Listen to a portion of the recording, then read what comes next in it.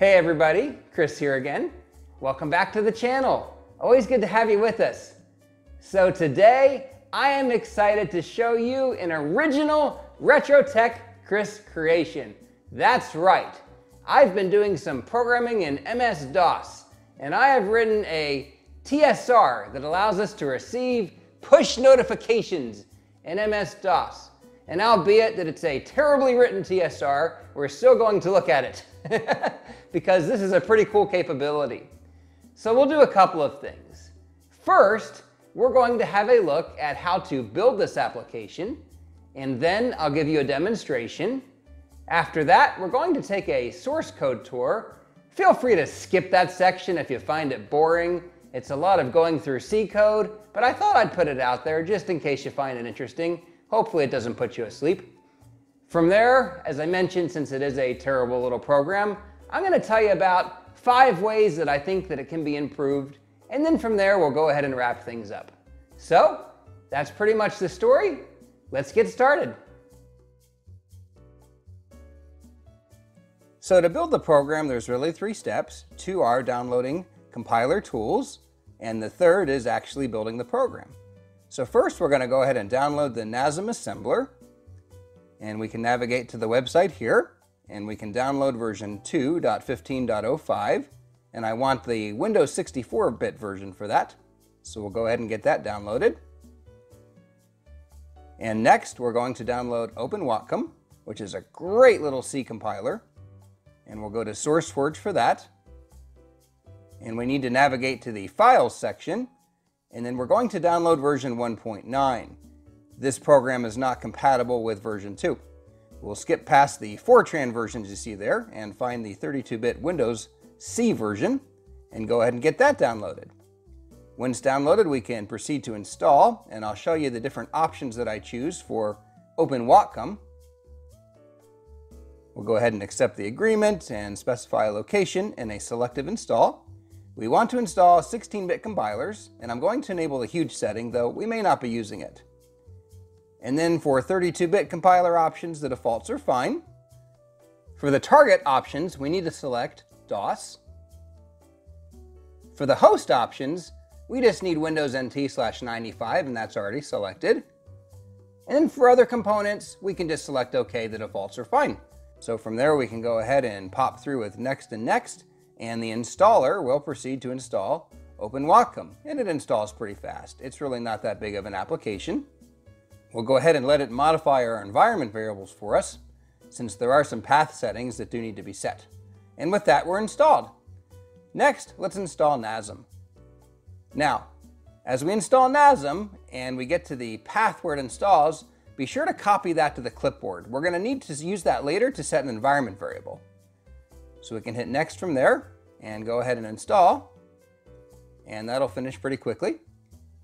And now what we can do is go ahead and launch our system environment variable settings so that we can grab the path or set the path for NASM. So I'm going to come down to the system variables and find the path, and you'll see it's actually already there because I've been here, but we'll add it again. It doesn't hurt to add it again. Click OK. Yeah, that's where I have it. Click OK, and then from there our environment variables are going to be all set. Perfect. So now on to the third step, where we launch a command prompt, and I go ahead and change into the repository and type wmake. And from there, the executable will build. That's simple, all done. Next, we're going to go ahead and run the program. And to do that, it's basically setting up a packet driver and then running the application. So I have a little session here where I've actually gone ahead and set up the packet driver, but we need to get this TSR push over to my little virtual machine. So I've loaded WinImage and created a new floppy, and I'm now going to inject onto that floppy disk the release version of TSR push that we built just a few minutes ago. So we'll find that, go ahead and select it, inject it, and now we can do a file save as, and this is important because you want to save as a non-compressed image, and we can go ahead and put on the desktop just a little floppy image called TSR push. And with that, we can close WinImage, pop over to VirtualBox that I have loaded here, and go ahead and load that floppy into the drive. And once loaded into the drive, all we need to do is change to drive A, and we can run TSR push, specify the packet driver address and the UDP port, which will be 20,000 for us.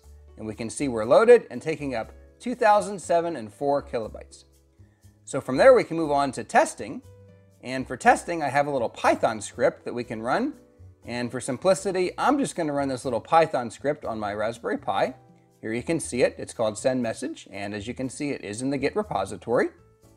So I've copied that to the Raspberry Pi.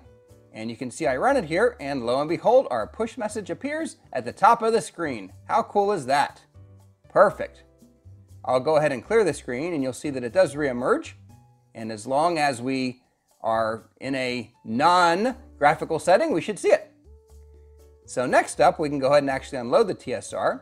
And to do that, we just type TSR push again, and it will unload automatically. And you'll see it disappear from the top of the screen. That's simple. All set. Next, let's have a look at the source code, and we'll start with the include files. You can see there are several here, and I'm actually not going to go through them, but did want to show you that we do have several include files that are part of this project. Moving on, we can pop over to the actual source directory, and we're going to go through two of the files that you see here, the main file and the handlers file. But you can see there's some other supporting programs as well. And of course, we do have our one test application that we saw briefly for testing and sending messages, and you can see that here. Okay, so moving on, let's go ahead and take a little tour through the source code. And to do that, I'm going to launch TextPad. And first, we'll look at the main application. This is the application where when the program starts up, it's going to get called.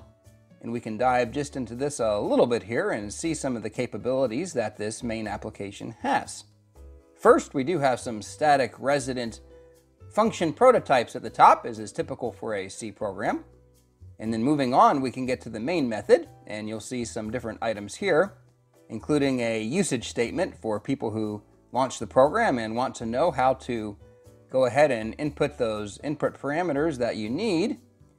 And you can see that this main function is also geared towards seeing if the TSR is already loaded. As we saw earlier when we went to unload it, we had that option to just unload it and it didn't say anymore. Otherwise, if the TSR is not detected in memory, it runs the code block that you see at the bottom here. So let's go ahead and continue scrolling down and looking at the different options in this program. And we'll see here that we have items for finding if that TSR is in memory, as well as checking for other instances that are running. I actually didn't write a lot of that code. I took it from the OpenWalk clock example that is listed in the repository. But you can see here that once we get to the install TSR to memory, we do run our buffer init, which is part of the TCP utilities, as well as actually running the packet init.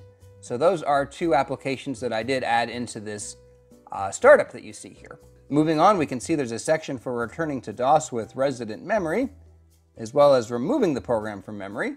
So when we run that remove, I also added some logic here to stop the buffer and release the packet driver. And that's what you see there. Moving on, there's some more auxiliary functions for supporting different items that we need to do. Once again, I did not write most of this logic, but you can see that there is a function to remove push notifications from the screen, and we saw that happen when we unloaded the TSR earlier. So there's definitely capability to support that. And there's also some capability to print errors, because some cases things don't always go as you would expect, and that definitely does happen. I did add some logic down here to this program to go ahead and tell us if there was a problem loading the packet driver, so that you can see that there. Perfect. And that's pretty much what I wanted to cover in the main application. Moving over to the handlers, first of all, I must say that this code was heavily reused from Michael Brutman's MTCP. And I actually collaborated with him a little bit on this, and he gave some great feedback, most of which you will see in the known issues. There are some pragmas associated with this TSR to ensure that the code and data segments get set to where they need to be. That's very important when dealing with memory management in MS-DOS, which in my opinion is otherwise a nightmare. As we move on, we can see that we have a receiver function, and that's for actually receiving the data. And we'll see there's actually two parts to the receiver function. The first part is basically getting things set up and getting ready to get the buffer, and then from there we actually take the buffer data and call a function to print the push notification. So we'll look at those methods as well here, or I should say functions. The first one is this packet process internal, and this is basically taking a data packet, trying to decide what it is. Is it an IP packet? And then from there we do some checks to see if it is a UDP packet, and if it is, then we start to pick things apart. So there you can see where we're checking and actually pulling headers, and we'll actually look at the headers in Wireshark here in a minute. But moving on, here we can see our check for the UDP protocol, as I mentioned, and you can see where I start to pick apart the different headers and pieces of it. And then we can actually check and see and make sure the port is what we expect. When we ran our application, it was supposed to be 20,000. So that's where we do that check. And then from there, we can take the data and actually put it into a little buffer to display it on the screen. And that's what you see there, putting it into that resident data.data. And after the data is all filled in, the next thing we need to do is actually clear out any sort of additional data that was there before that goes beyond the data we received. So if we only received 40 bytes of data, we want to clear the rest so that we don't show garbage on the screen. So here we are just filling in with blank spaces after we receive the data. And here you can see in Wireshark what things start to look like. I've gone ahead and sent a message like we did before, and you can see the breakdown. There's a variety of different headers. This is a 97-byte frame. You can see Ethernet headers. We can see Internet Protocol headers, so that's an IP header. And then from there, we can get to the point where we have a UDP header as well. And as we look in here, we can see source and destination addresses. And as we look at the UDP payload, you can actually see the data that was sent across, that hello world message. So this is kind of a little quick breakdown of what the packet looks like and all of the different headers to correlate with the code that we saw. So moving on, we have a function to release the packet when we finish. And we also have some timer functions for doing things like keeping track of a counter, which helps us decide when it's time to redraw the screen. That's what that's all about. And then from there, we check to see if it is time to redraw the screen, and we can actually print the push notification to the screen. So that's what that's all about as well. And we need to do that because the user could clear the screen or enter a program and it would get erased. So we have that capability there. So moving down a little bit, we have a DOS to multiplexer. So that's basically some fancy install logic. No, I did not write that. I pretty much copied that. And then we have start and stop receiving, which tells us to basically either process or not process data, which helps with starting up the application or unloading it from memory later. And then moving on, we have a init function here for doing various initialization, setting various variables. That's what that's all about there, getting that packet driver where it needs to be. And then from there, we have a little resident data function as well. And finally, at the end of the program, we have this little function that's going to tell us how big the application is. And by calling it, we can determine that and decide just how much memory we need to allocate for this application. So as you can see, there's a lot that goes into MS-DOS TSR programming. It's really not for the faint of heart. There's things that you have to consider, like memory management and keeping parts of the program resident in memory and making sure it doesn't get clobbered and keeping code segments and data segments together and all of this fun stuff. And of course, using C or C++, it's very powerful, but it's very easy to shoot yourself in the foot. This was my first foray into DOS programming, and fortunately I did get this to be stable, but there's definitely those considerations if you're going to do MS-DOS programming. Those of us who do modern programming have it a lot easier, as you might imagine, since we don't have to do with these limitations that you otherwise would encounter. So there's that. So now let's look at the 5 ways that we can improve this application. And actually some of the feedback came from Michael Brutman. Actually a lot of it did. So, and the funny thing is, when I actually wrote this, I knew of these shortcomings. But once again, I kind of wanted to make this just a proof of concept and get it going. but he also found these, so we have them listed. Let's have a look at the list.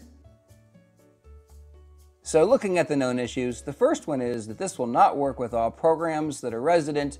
It does work with some, it does not work with others. The screen draw is pretty primitive, and it could definitely be improved. And if it were improved, then I think that it would work with more applications.